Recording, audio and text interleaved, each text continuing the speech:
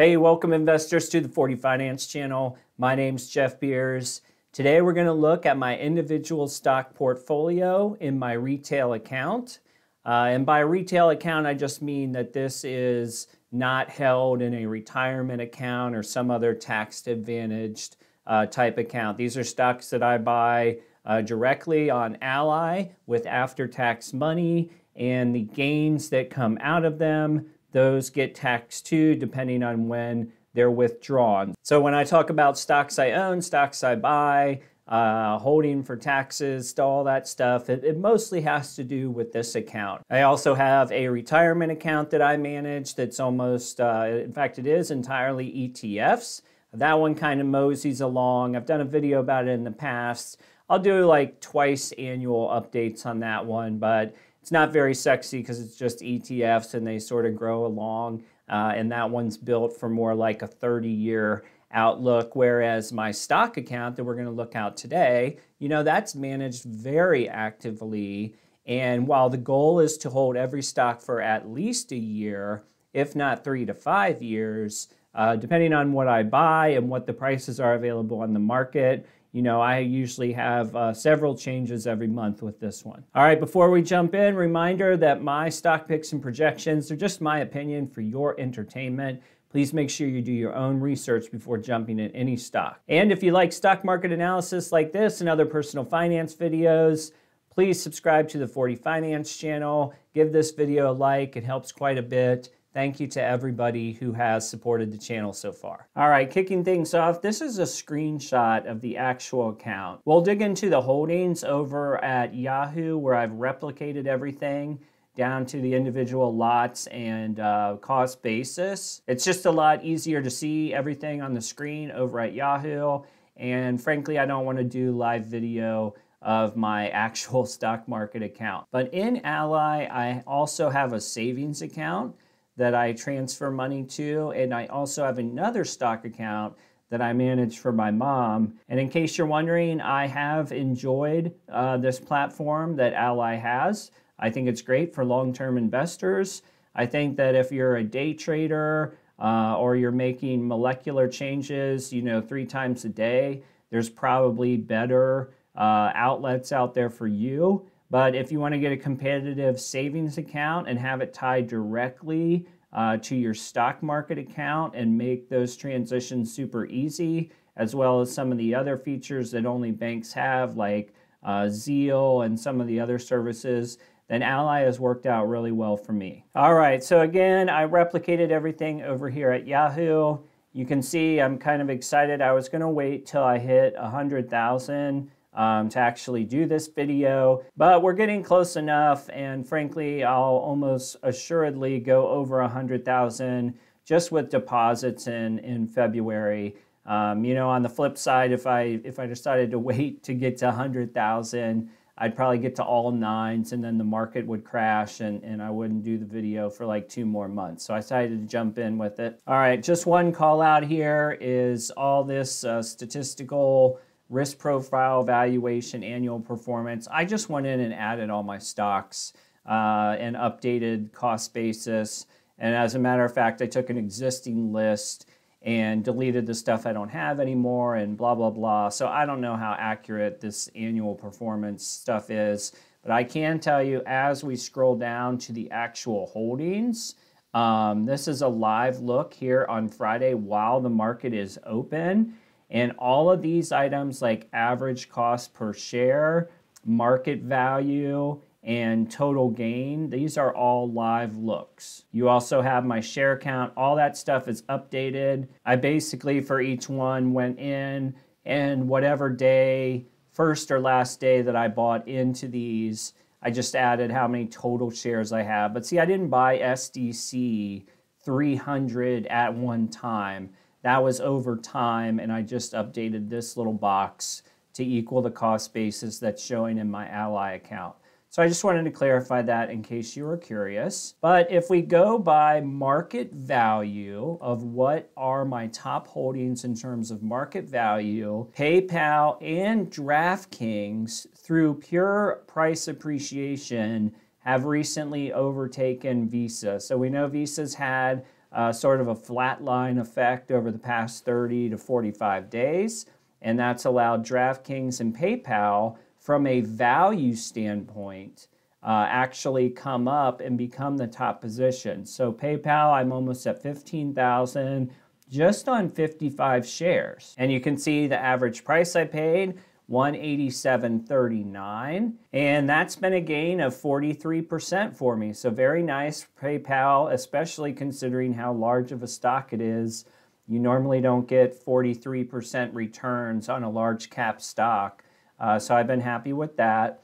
DraftKings, if you guys know, I just did a video on DraftKings. I bought this shortly after the IPO, 200 shares at $34.56. And DraftKings has been on a big run this week, so I'm actually plus 85% on that one. You got the Super Bowl coming up this week. You had ARK Invest, bought some DraftKings, and that's always funny because you get 10,000 YouTube videos on what Cathie Wood's buying.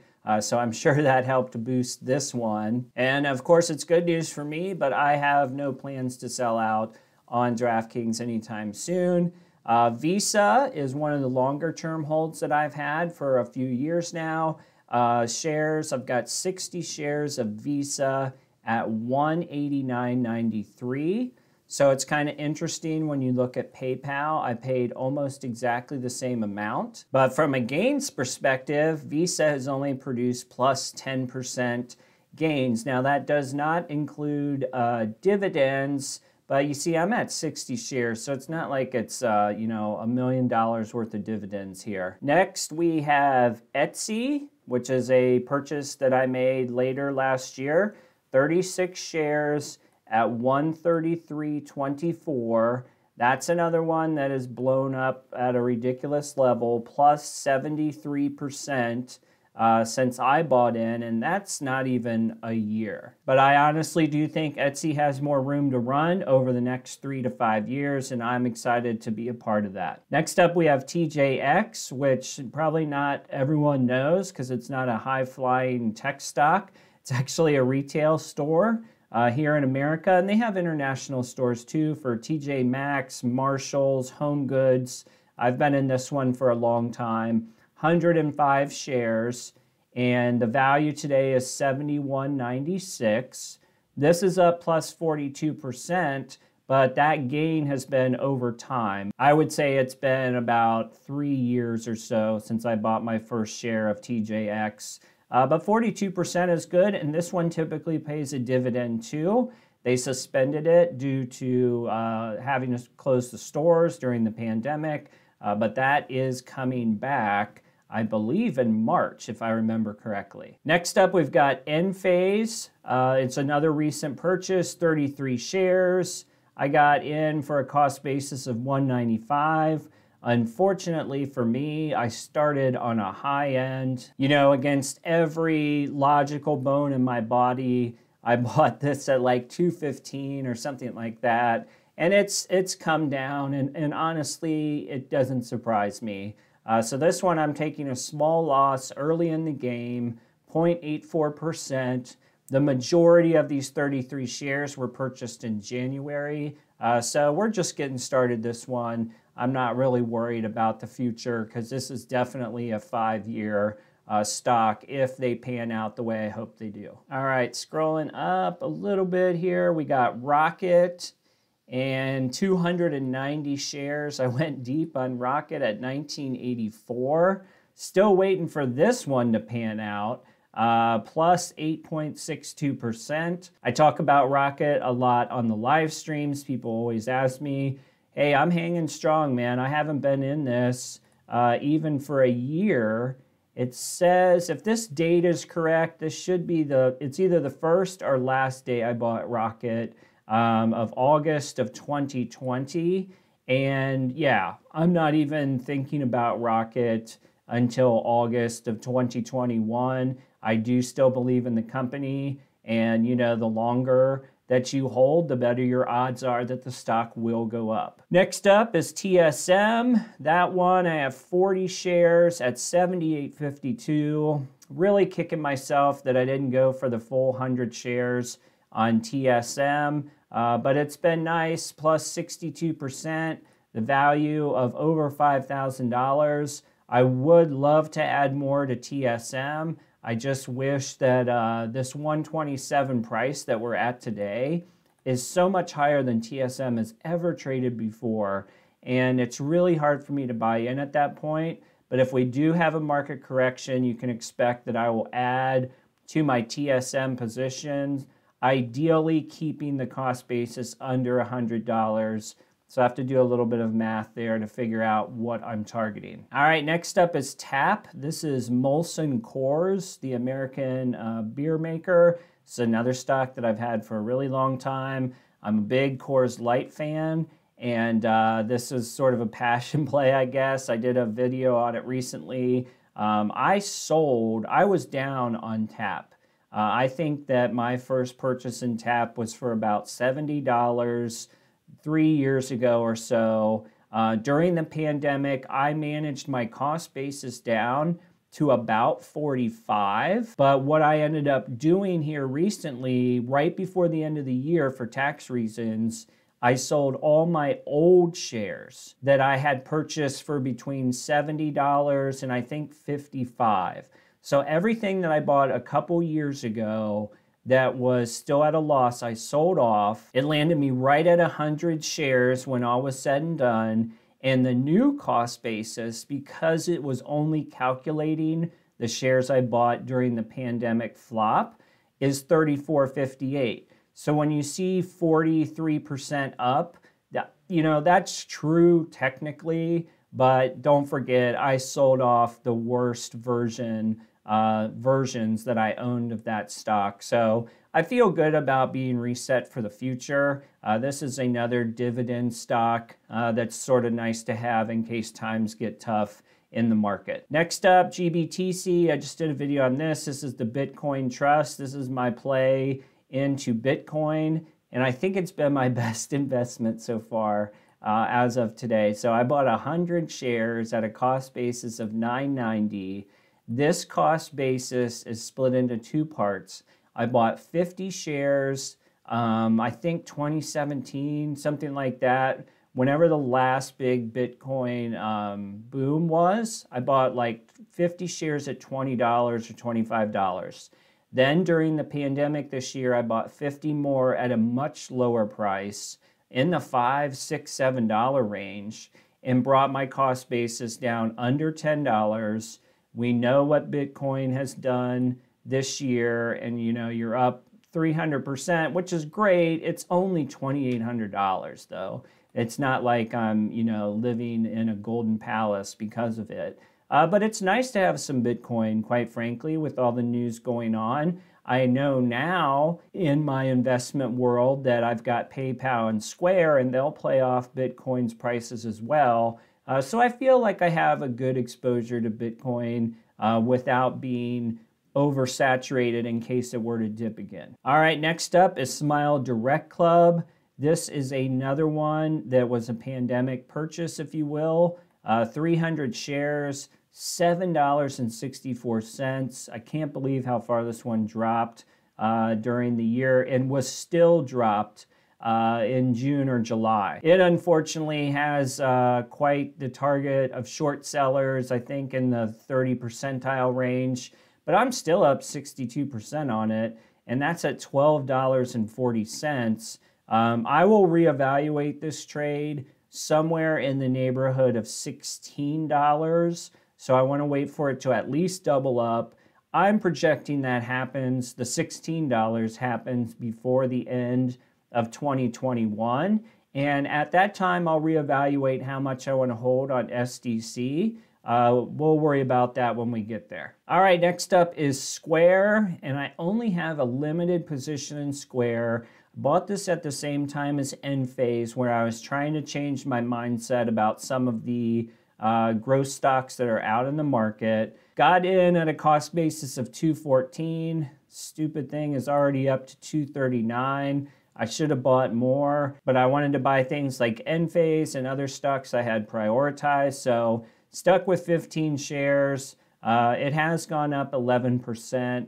I would like to see this position go up into the $7,500 range, somewhere in there. And then I would likely be done with Square, at least buying it, for a really long time. And I would just hang on to it for the long haul. All right, next up is Amazon. Just one share of Amazon. I really kicked around with buying 2 or 3. I came close a couple times. I missed a day that I thought it was going to go under 3,000. It stayed just over 3,000, so I missed out on it because I didn't pull the trigger. I was waiting for nickels and dimes when it would have been just a lot better to buy in. We'll see what happens with Amazon. I'd like to get, 2 or 3 shares total and then just be done with it. I think Amazon has some great growth prospects for 5 years. There's some other ones on this list, though, that will likely grow faster than them. So I just have to choose my battles. All right, next up is BFT. This is a SPAC that is not transitioned over. This is the PaySafe SPAC. Ultimately, it's going to be PaySafe, who is a digital payment platform that runs all the payments for DraftKings and a ton of other gaming and e-gaming companies. Right now, I sit at $15 for this one, and this is easy 2-3 year hold. You can see I'm up 17%, but the news for this hasn't even started yet. It's not even PaySafe yet. So this one will just kind of hide out until more news develops. All right, next up is Sabre. I've talked about this one several times. This is a travel company, manages large-scale reservation systems for airlines and other travel providers. This is a rebound play, not a growth play. I'm in at Sabre at 11. Always looking to buy under 11 because I do believe that this is a $20 stock. Certainly 12 months from now, perhaps sooner, and perhaps more than $20. But I do see it as an opportunity to get a 100% gain on a stock in a relatively short amount of time. The good news for Sabre, though, just you're going to have to be patient. You have to have airplanes flying, hotels booked, all those things. I'm guessing it doesn't make a big move until closer to October or so. All right, and finally on here, this is a new one I threw in. The AGQ is a 2X silver play, so it's a leveraged ETF, 2X silver play. You guys probably saw what was going on in the silver market. I wanted a small piece of it because anytime everybody sells out of silver, I don't think there's a short squeeze, but I think the demand goes up and so does prices. So I bought into this one at $63.56. This was actually on Monday. And because it's 2X, it falls faster and gains faster than regular silver. Silver's had a mediocre week at best. So I'm actually down $258 in, 5 short days on AGQ. All right, guys, so that's a look at my stock portfolio as of today here in February. The plan going forward is to, of course, add to any of those positions as prices allow. And I might be picking up some more like kind of home run sort of stocks at 100 or 200 shares if they're relatively cheap. In the back half of the year, once I get past my 1-year threshold for taxes, some of those smaller ones that are in there like Smile Direct, etc., Rocket, I'll just have to look and see, do I want to trim any position now that I've made it past the tax threshold? Hopefully those stocks will have gone up by that time. And so I'll just have to think about it. And the other side of it is just how attractive are things. Stocks are really expensive right now.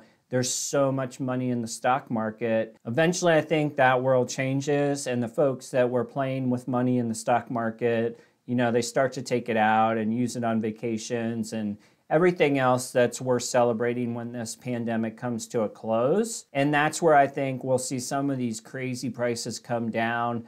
So I'm trying to be patient in there, but I always do like to buy a few things every month, and I'll always keep you guys updated on that. The goal for my individual stock portfolio is to, of course, beat the S&P, ideally the QQQ. I haven't done that yet, but I hope to someday. And I want to be in a position from a cost basis management to get out at any time, ideally without a loss, and to be able to have the option to sell after 1 year for a profit. So when you see me talk about cost basis and managing cost basis down, I take it very seriously, almost to the point where it costs me gains. In fact, I would say it has cost me gains several times. Square would be in that group of the names we just went through. However, in the long run, it has worked out very well for me to make sure that I pay low prices and have the flexibility to dump out of a stock as needed if either something comes up with on the life side of things, or after a year, there's better opportunities. I like to be positive with my returns so I can sell at a profit and jump into the other opportunities. All right, guys, let me know what you think of the portfolio down below. As always, thanks for watching. Please subscribe, give this video a like if you enjoyed the content. We'll see you on the next video.